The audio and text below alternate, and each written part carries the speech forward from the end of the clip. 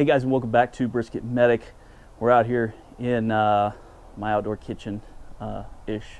It's really not an outdoor kitchen compared to Matt Pittman's over at Meat Church, but it's what I got for now. Anyways, we're outside. It is 22 degrees. The wind's blowing, of course, because of where we're at in Texas. But I wanted to go ahead and do a brisket cook on my Pecos with some updated modifications that I've done. Try to move some of the plates around a little bit. The deflector plate around a little bit, make some modifications to that. I'll give you an update on what I have found works best for the current setup, and added a couple of thermometers to the front. I picked this up at Academy. It was pretty cheap. It was under 20 bucks. I think it was $14. But I think it'll fit in there if I bend these handles up, and it will give me a good size for the ashes to fall through, but not necessarily the coals to be lost during the cook. And I think that'll help with our fire management and containment that we're having. But let's go ahead and get a fire started. I'll show you the temperature gauges that I put in there, and what I plan on doing with the existing hole from the old gauge. Come on over. Let's start off by showing you, I did take the gauge out of the top here, and I'm either going to plug this or use something like a wine bottle cork for external probes, but for now I'll just use a little bit of foil crumbled up to plug that hole. I know it's not going to hold temperature very well, but it is what it is. But I went ahead and I came up above grate level about an inch and a half and put these gauges in. Now this one is so far over because I'm not going to be cooking anything over here. Nobody is. That's generally where a water pan is, and let's face it, every grill has to have some sort of hot spot because of the nature of an offset. Where the heat comes in obviously is going to be hotter. So we scooted it over to the beginning of our cooking section, and obviously I put one in over here just to see the temperature variances from side to side. As you can see, it's very cold out here. I think it's 22 degrees with 20-mile-an-hour winds, and I'm kind of miserable. But something else that we did, if we can even see it, I took out, I made some modifications to the baffle plate. Now, I cut it off initially and then turned it the other way around to where it kind of sat in, to where it ramped the heat up, kind of like a Jambo. And on a cooker this size, that proved to be extremely not great. It proved to be a bad idea. So what I did was I put it back the same direction it was, but I scooted it over some, and that actually did a really good job. Left enough room here for a water pan. I'm not welding it back in place yet because I don't think I'm done modifying the smoker, because I believe that there's some more work that can be done for the exhaust and this intake here to make it more efficient and effective. So I'm going to go ahead and place it in. It's roughly 6 to 8 inches from this firewall to the edge of the baffle, and that proved to be really good. About 5 degrees difference from side to side. But also the biggest and the main thing is from factory, this cooks from the bottom side up, and then when you take it off, it cooks from the top side down. And I really want some even cooking, and that's my goal with this smoker, is to have a nice even flow. Now clearly the hot air is going to be more prone to rise up, so it's going to be a little bit more hotter on top. But if I can allow it to cook more evenly, allowing that heat to go above and below the grates at the same time, that would be very expedient. So that's where that's at. I'm going to go ahead and put our new stainless steel tray into the firebox and get a fire started.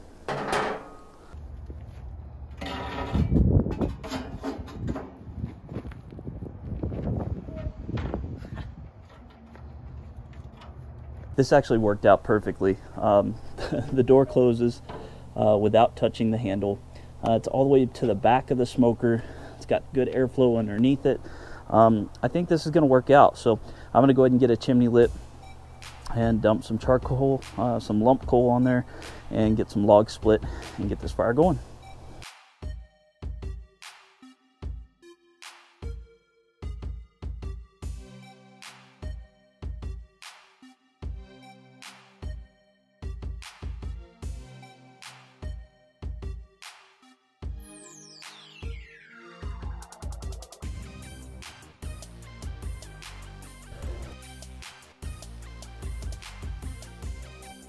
Now we've already got our prime brisket from HEB trimmed up. We just did a simple backyard trim, concentrating on shape, saturation, and silver skin. Nothing too fancy. It's just for the house. And then we coated it liberally with Hardcore Carnivore Black. Now I've been a little bit trepidatious to use this seasoning because I literally thought it was just charcoal for a fake bark. But I tasted it and it's got amazing flavor. So I want to see how it does on this brisket. It's sitting up on the counter, sweating out a little bit. As soon as this is up to temp, we'll throw it on there. Let it smoke for about 3 hours before we even look at it. Keep the fire going. Keep our fire right around between 250 and 275. And that's about it. I mean, 3 hours, we'll spritz it. Check on it every hour after that. When it needs to be wrapped, we'll wrap it up in some paper and finish it off. See how this thing does.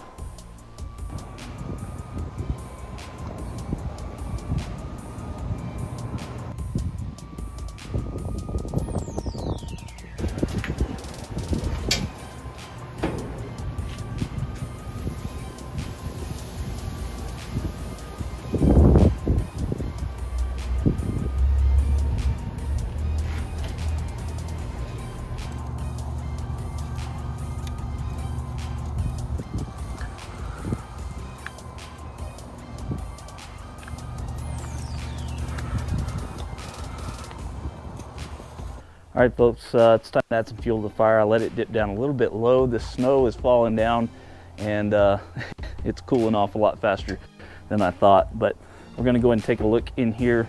It started snowing about 30-45 minutes ago, so I did start putting the wood in to the firebox. The brisket is looking really nice, very moist on the outside. That Hardcore Carnivore, amazing color. Absolutely amazing. I'm actually not going to spritz it yet, even though it's been 3 hours. It's nice and moist. I'm just going to keep feeding the fire. This thing has been running really well, very even. Within 5, sometimes 10 degrees if the fire drops down too low, but pretty even. Very impressed with it so far. I'm also impressed with that stainless steel grate. I'll take you over there and let you see how good it's holding coals and keeping the ashes fell down beneath it. But other than that, we're just going to check on it every hour, spritz it till it's time to wrap, finish it up for you.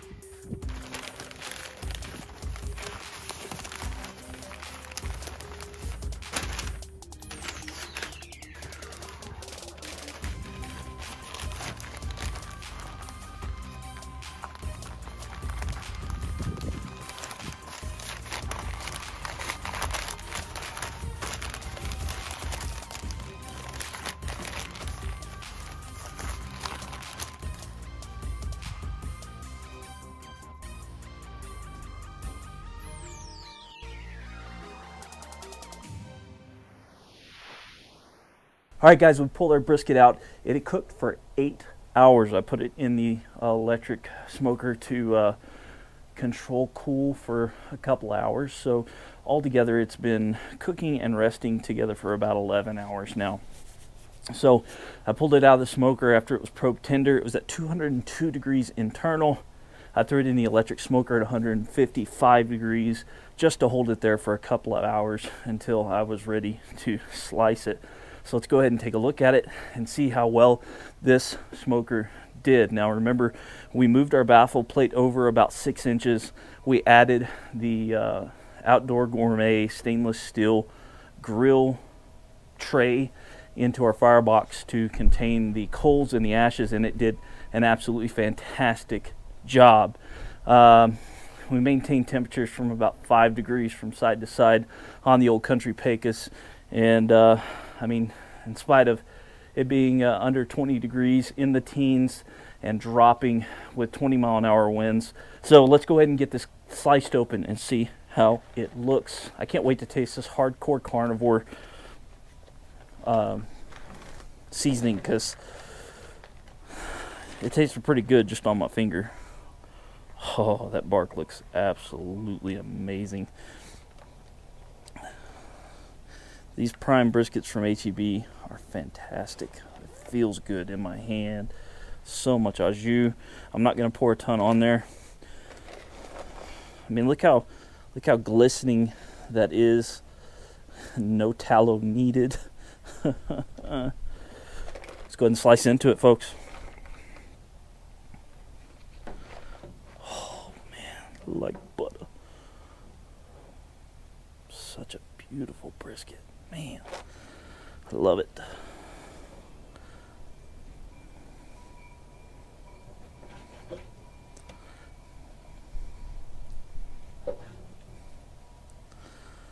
Beautiful, beautiful brisket.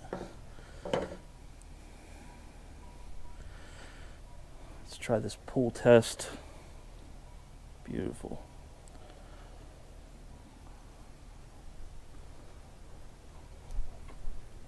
I cut that pretty thick too. Oh, it's got great flavor. I like that. Hardcore Carnivore, good flavor, amazing bark. I mean, obviously, with the charcoal in it. I don't know if you could see, if the lighting's good enough for you to see that smoke ring or not, but great little smoke ring on it. Good flavor, just a clean flavor.